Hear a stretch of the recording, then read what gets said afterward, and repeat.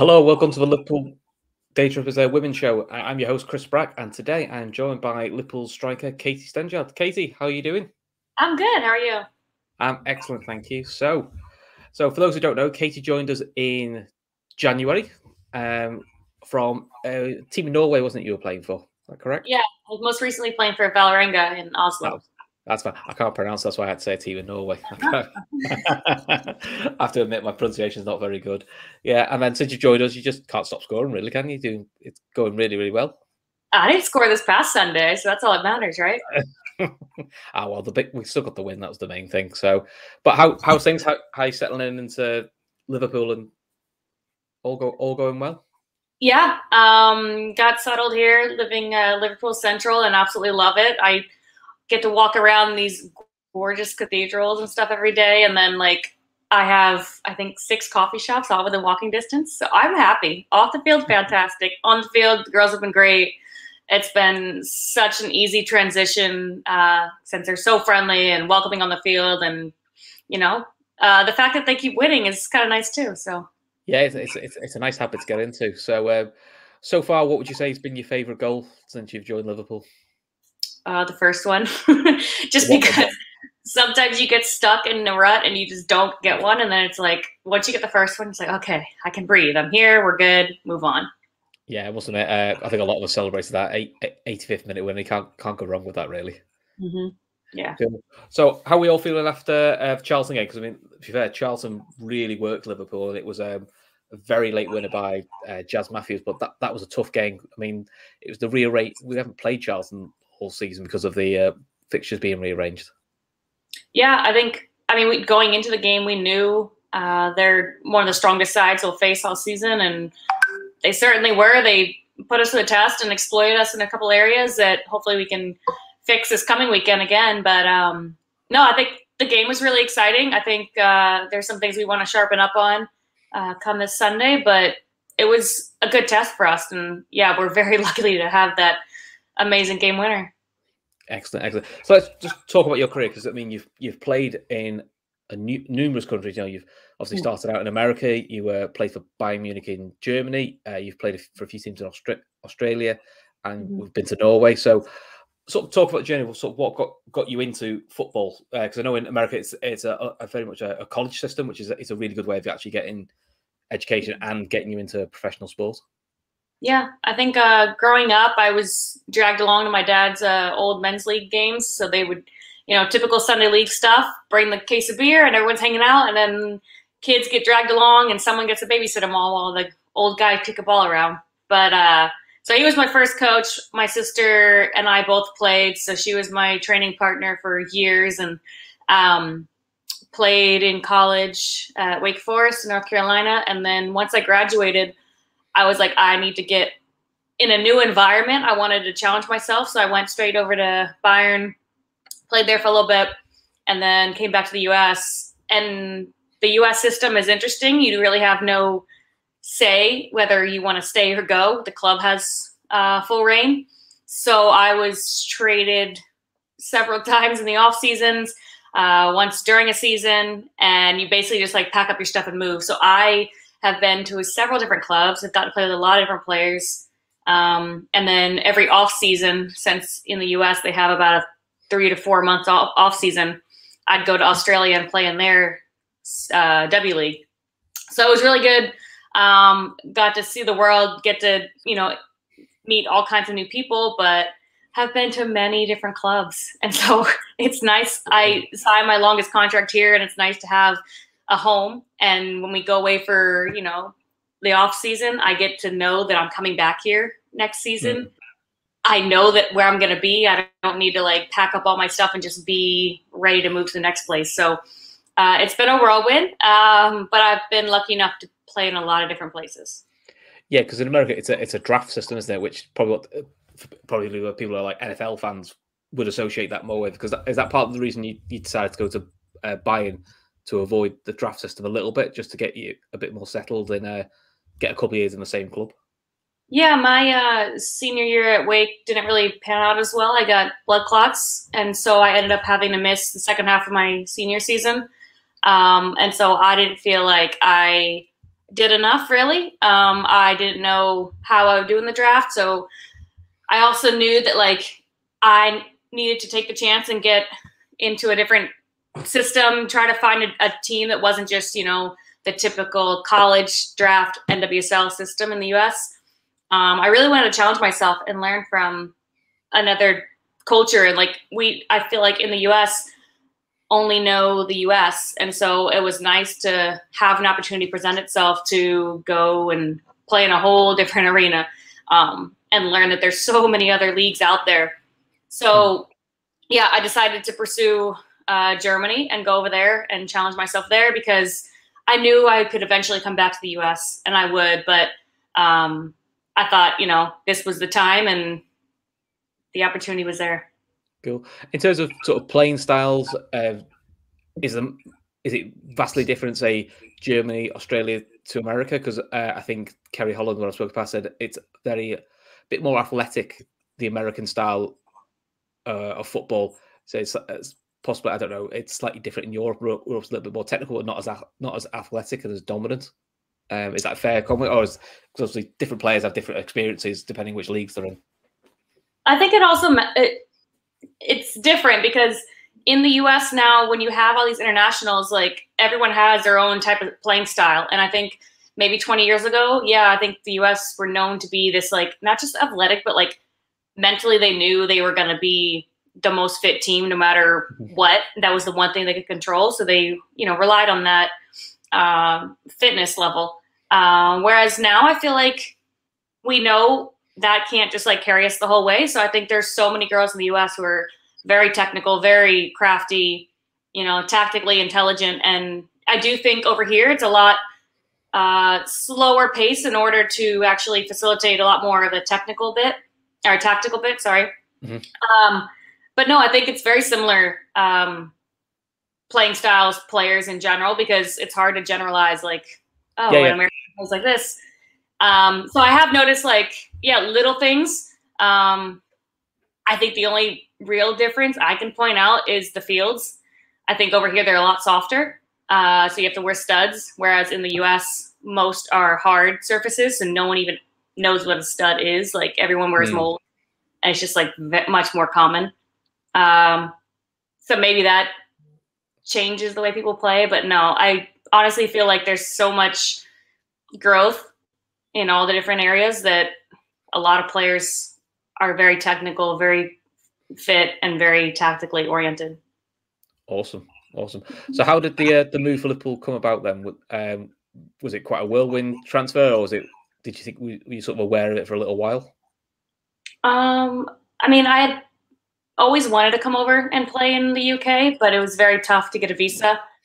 You need to qualify with a certain number of points, and in order to get points, you need to play Champions League. You need to play a certain number of minutes for your club. But then it used to only be like you had to have so many caps for your national team. And with the US being so big, I don't have any caps with my national team. So I never thought it was going to be a possibility. So then when Matt randomly had reached out about, they changed the visa process. And I was like, wait, I wonder if I would qualify, because, in Norway we played Champions League. So it was still up in the air. I had no idea if it would actually get approved or not. And we went through a long visa process and then had to get my points and everything approved for months. But when it finally went through, I was like, okay, here we go. The opportunity is finally here.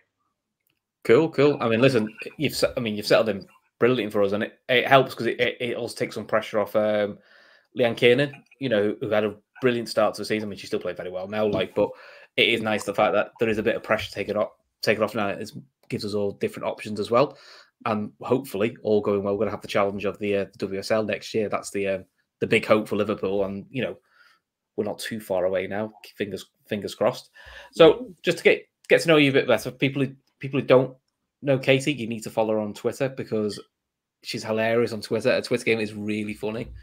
And I quite enjoy it. It does make me smile. But it's good to see that kind of personality, a bit more fun about it. I mean, I have seen on Liverpool TV your biggest bugbear is having to rebuy an appliance every time you move. And I mean, to be fair, you've had a few moves now, so Are you all sorted now, or is there still? Are you still ram raiding B&M and Primark? Oh, I go there just for fun now, but I don't really need it at the moment. I can just like spend hours. I finally found a really big one. There was a B&M and a Home Bargains, and they were massive. It's like the first time I've actually seen one that's like American sized.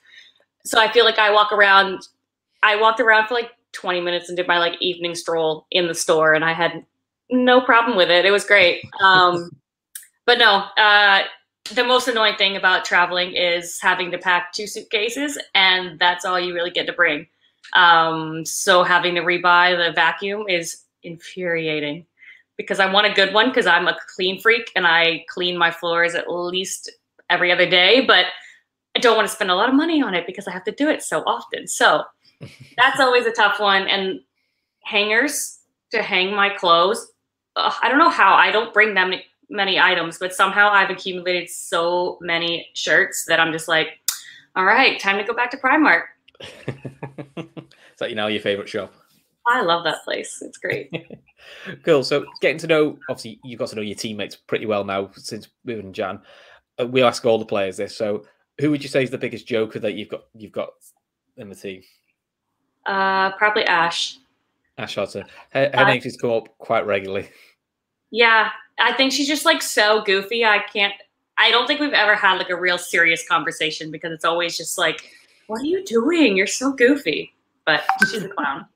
Yeah. Who would you say is the most skillful? As I know, is always a debate. Ooh, skillful. I'm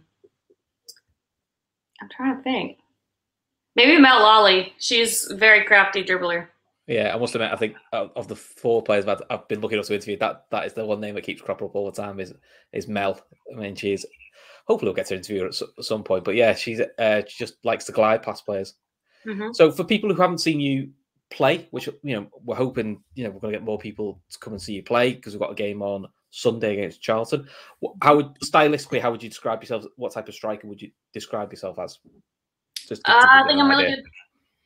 Back to goal. Love getting the ball to my feet. Love being able to turn. I think I'm a efficient finisher. And just love to get on the ball and combine. And I like more of a possession-oriented game. And just like to link up with players and actually keep the ball and get it moving. And would love to find myself in all the right pockets and right spaces to make sure I can finish.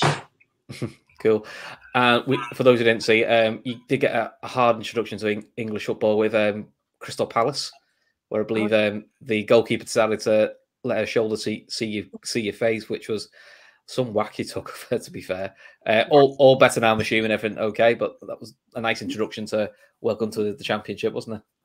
Yeah, this league is a lot more physical. In almost like a I don't care, I'm going to go through you type of way. And I had no business going for that header, but I was like, oh, this is where I'm going to score. It's going to happen. And then next thing I know, I didn't score, didn't touch the ball. Instead, I just got full face right to the cheek. So that was nice. Yeah.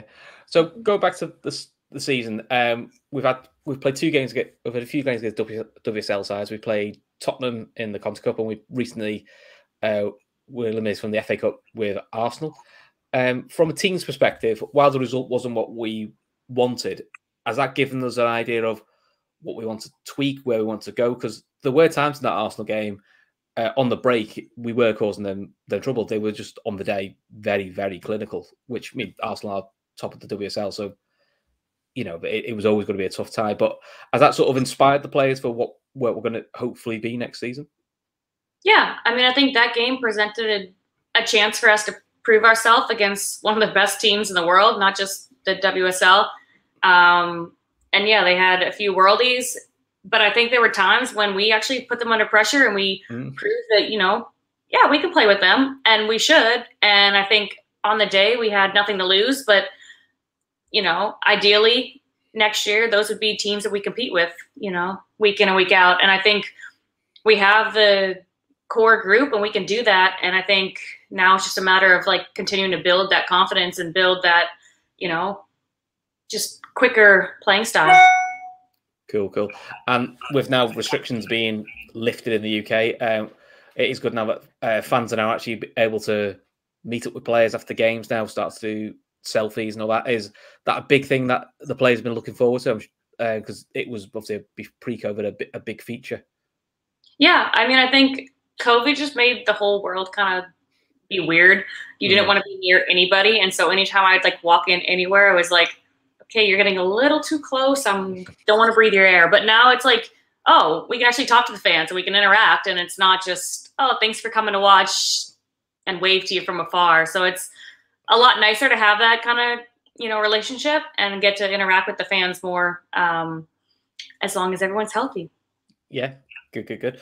So fingers crossed, promotion we're hoping is going to go well. So for people who are going to come down on Sunday, what should they expect from Charlton? Because we beat them 1-0 last weekend, but they really work us, don't they? And then I think after Charlton, it's Durham, who are normally a very, very tricky side to play. Yeah, I mean, we have a few really big games coming up, and I think if we want to earn promotion, we need to, cash in against these strong opponents. It's not going to be just like given to us.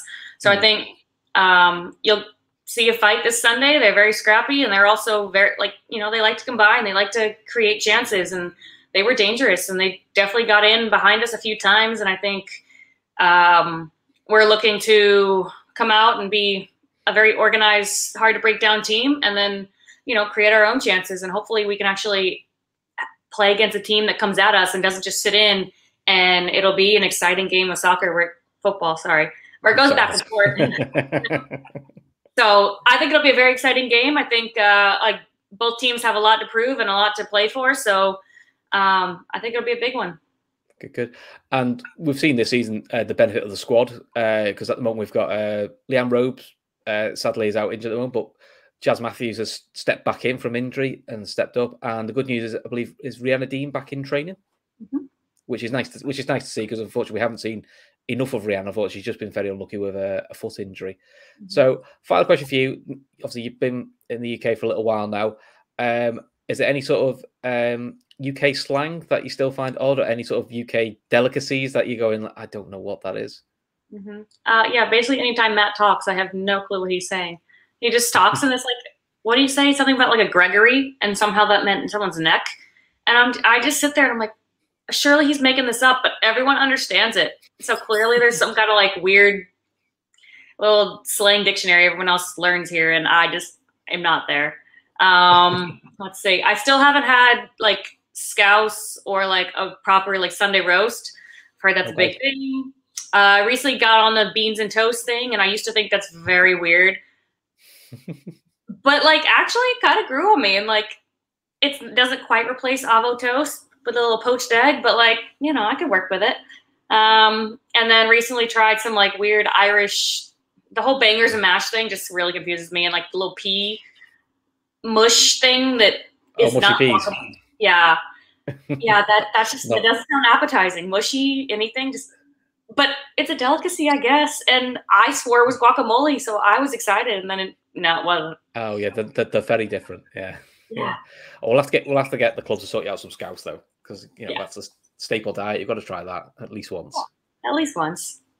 Good. Right, listen, Katie. Thank you very much for your time. It is much appreciated. So listen, for anybody watching, please please subscribe, and if you are available on Sunday, please come and watch Liverpool women do the race for promotion against Charlton. It is 2:00 kickoff. Tickets are still available. Just book them online and have some fun. And until then, though, guys, Katie, thank you very much for joining us. And guys, we will speak to you soon. Thanks for having me.